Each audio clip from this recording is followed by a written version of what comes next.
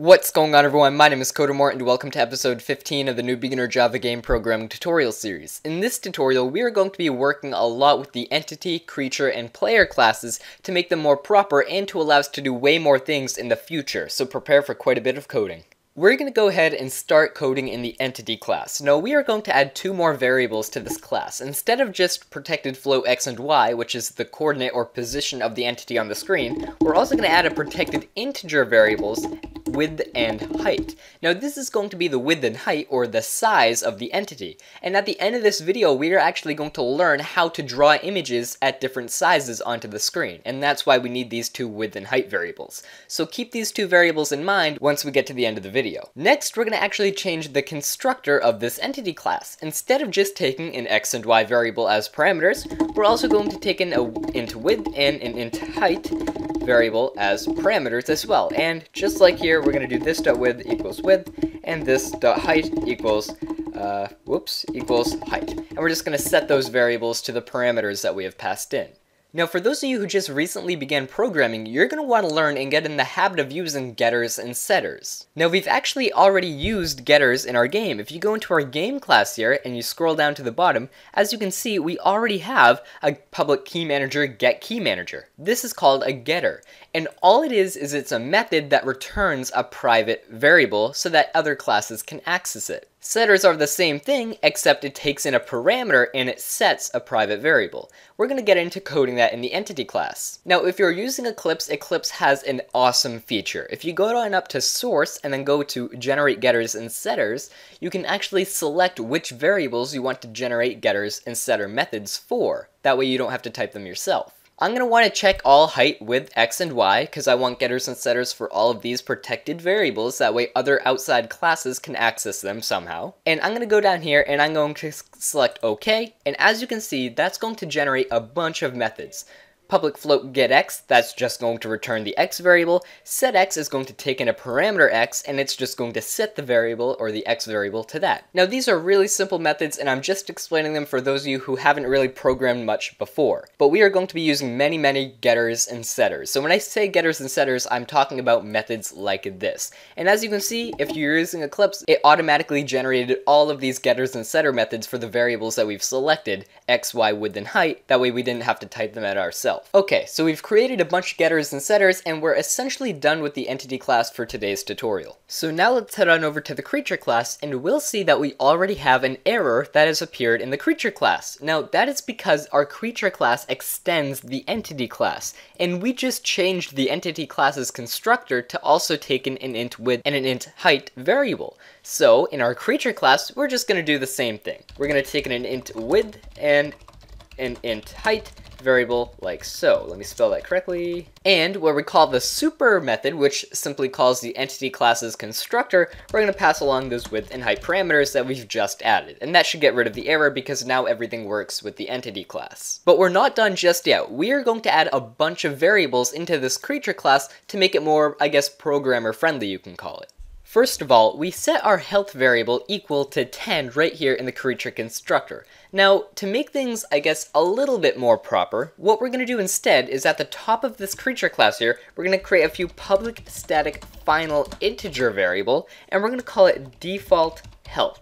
And we're just going to set that equal to 10. And I'm making it a final variable, that way we cannot change the default health, because this is a health that everything is going to start with, but we can easily change it for any creature as we're programming. This is just what we're going to initially set every single creature's health to. That means, down here in the creature class, we're just going to set our health variable equal to the default health variable that we just created. Now, we have one more thing. Every creature should be able to move. That means every creature is also going to need a speed to move at. How fast it should move. So right below this integer health here, I'm going to create a protected float, of course, because we're working with a position, a protected float, and I'm going to name it speed. And just like our health variable, I'm going to create a public static final float variable, and I'm going to name it default speed. So the default or initial speed that we're going to set every creature to. But again, we can easily change it for separate entities or for separate creatures while programming. I'm going to set the default speed to 3.0f, so to 3. And in our constructor of our creature class here, we are going to set speed equal to, you guessed it, default speed. But we're not done just yet. Firstly, we're going to go ahead and up to source, and we're going to select generate getters and setters again. And we're only going to generate getters and setters for health and speed, which are the two only protected variables in our class. Go ahead and generate those, or you can of course type them in yourself. Get health, get speed, and set speed. That way we can access those variables from outside classes. Now we have one final thing for now to do inside of this creature class. What we're going to do is, where we declare all these final variables up here, we're going to create two more public static final integer variables, and this is going to be called default creature width,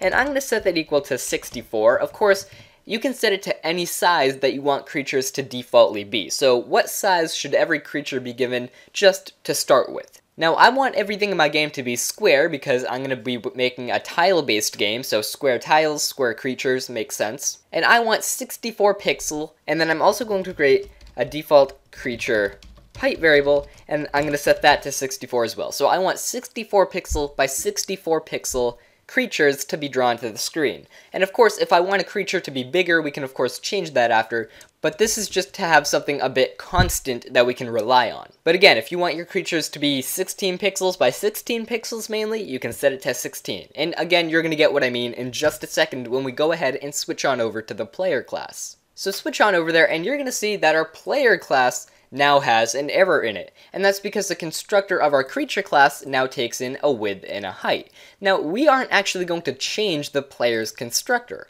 I know that my player is going to be the default creature width and height. So, when we call the super method here, we are going to call the creature class, and we're going to do creature.default creature width, and then as a second or as a fourth parameter, creature.default creature height. And I'm just using those two static final, and of course they're public, so I can access them like that. And I'm accessing them and I'm passing them in as parameters for the width and height. So my player is going to be a size of whatever these two variables are, which in my case is 64 pixels by 64 pixels. Okay, so now let's see what progress we've actually gained here. So go ahead and run your game, and everything should work just perfectly. I can still move it, and it looks the exact same. Except, wait a second, let me bring this up again. My creature here, you can't really tell by the video, but this is only 32 pixels by 32 pixels. But I specified my player to be 64 pixels by 64 pixels because I used the default creature width and default creature height. Well, that brings me to the next kind of only exciting thing in this tutorial, and that's how to draw images to the screen at different sizes. And it's actually extremely simple to do.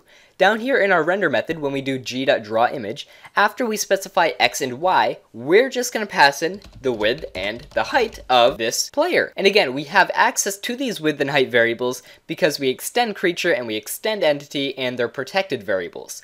So what we do is, instead of just xy null, we have xy, then the width that you want to display your image at, the height that you want to display the image at, and then we still need null because we don't really care about that parameter. Now if you go ahead and run your game, you're going to see that your player is going to be much bigger if you set it at a bigger size, or it's going to be much smaller if you set it at a smaller size. So this is actually quite a bit more exciting. And just to show you guys that it works, I'm going to take away these two parameters right here, and I'm going to make it a wacky size, like say 150 pixels wide by 20 pixels high. And if we go ahead and run our game, our player is really oddly shaped. So now we can actually scale or draw images at different sizes in our game. And like I said, that's really the only exciting part of this tutorial. But we still have more to do, so I'm going to reset that to default creature width and height, and now we should just have a bigger creature here, or a bigger player, and everything is working fine. But now we have to tweak our movement system and how we do movement in our game. Now, since every creature should have the option to move, we are going to begin making our movement code inside of the creature class here. Now, I'm just going to be encoding, and I'm going to kind of explain it after I program it, although I'm going to try and explain it as I go on, but just follow along here. I'm going to create two more variables. Of course, they're going to be protected, and they're going to be floats because we are going to be dealing with movement, and I'm going to call them xMove and yMove. And inside of the creature constructor here, I'm just going to automatically set these xMove and yMove variables equal to 0 just to begin with. And before I forget, and I know a lot of you are probably getting mad that I'm doing this, but head on up, generate getters and setters for that x move and y move variable that we just created. Like I said, you want to get in the habit of creating getters and setters for most of your variables. So there we go, I just added the get x move, get y move, set x move, and set y move. So we have a bunch of getters here, and I'm just going to make a comment here to say that anything below here is getters and setters, and I'm going to now begin coding a method right here. What I'm going to do is it's going to be a we'll make it public. It's going to be a public void method called move, and it's going to take in no parameters. All this move method is going to do for right now is it's going to take the x coordinate of the creature and it's going to add whatever the x move variable equals. And we're going to do the same for y. We're going to add to the y variable whatever the y move variable equals, like so. So the move method is extremely simple. It's just going to add whatever the x move variable is to the x variable or the x coordinate position of the creature and do the same for the y position of the creature. Now switch on back to your player class here, and we are going to completely redo the way that we get input and all of that fancy stuff. I'm going to create a method below here, and it's going to be private void, and I'm going to name it get input. This is going to be responsible for managing or handling anything that input should do. For instance, when we press the arrow keys or WASD keys, how to move the player. In this get input method, we first have to set the x move variable equal to 0 and the y move variable equal to 0. And again, we can access those because they're protected and we extend the creature class. It is very important that every time you call the get input method, you set x and y move back equal to 0. Now we're going to go ahead and get our keyboard input. So I'm going to do it the same way that we did last time. So if game.getKeyManager.up, so if the player should be moving up, what I'm going to do is I'm going to set the y move variable because moving up is along the y axis and we have to subtract from our y coordinate. So I'm going to set the y move variable equal to negative our speed. Remember that speed variable that we created towards the middle of this video? Yeah. So we want to set the y move variable equal to negative speed because we're moving up the y-axis, and remember the y-axis is kind of flipped around in computer graphics. So we're setting that y move equal to negative speed. And I'm going to go ahead and copy this down 3 more times. Hopefully you guys can try and do this on yourself. If you want to go ahead and try it, do that. And what I'm going to do is I'm going to check if the down key is being pressed or we're going down, then we want to add to the y move, or add to the y coordinate. So we're going to set our y move variable equal to speed. And don't worry, you're going to get this towards the end of the video. And I'm going to do the same for left. If we're pressing the left variable, then we want to set x move because moving to the left is along the x-axis. And we want to set it equal to negative speed because we're going to be moving towards the left of the x-axis, which is decreasing.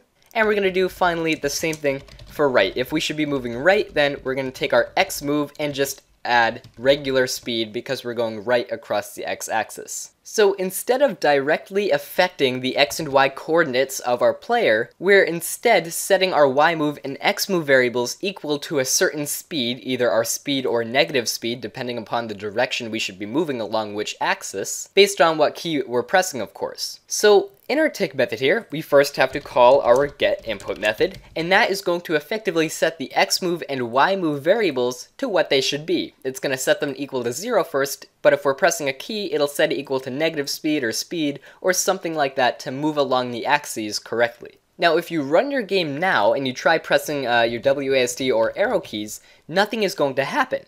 But that's where our new move method is going to come in. After we get input, we are going to call the move method. And this move method is available to us from the creature class. And the creature class utilizes the x move and y move. That's why we set those variables in our get input method. So if I go into my player here and I set, say I'm pressing the down arrow key, I'm setting the y move equal to speed. So if we go into the creature class, our speed is equal to default speed, so to 3. That means our y move is equivalent to 3. Whenever we call the move method here, it's going to increase our y variable by 3 because our y move would be equal to 3. If I'm, say, pressing the left key, though, it's going to set x move equal to negative speed. So it's going to set the x move variable equal to negative 3. That means our x value is actually going to get decreased by 3 because when you add a negative number, it's really just like subtracting. And that's all basic math. I'm hoping that you can all walk yourself through that and get all the addition and subtraction that's happening there and how all these methods are being called. But now that we added that move method call in here and we select run our game, everything now works as proper. Now we didn't get much of a change. I mean, sure, our player looks at like a different size, but the movement is exactly the same. But we fixed the movement so that it's more object-oriented in a way, and it's more proper than just doing everything in the player class. So we did quite a bit of coding today, only in the entity, creature, and player classes. We made things much more proper. We learned a lot about getters and setters, and we used a lot of them. And we learned how to scale or resize the way images are drawn to the screen. This has actually been a really exciting tutorial for me to make. I really enjoyed making this episode. If you guys have any questions, if you're confused about anything at all, leave a comment down below. Either I or someone helpful in the comments will answer your question or hopefully make you understand something a little bit better. So thanks for watching everyone, and I'll see you guys in the next episode.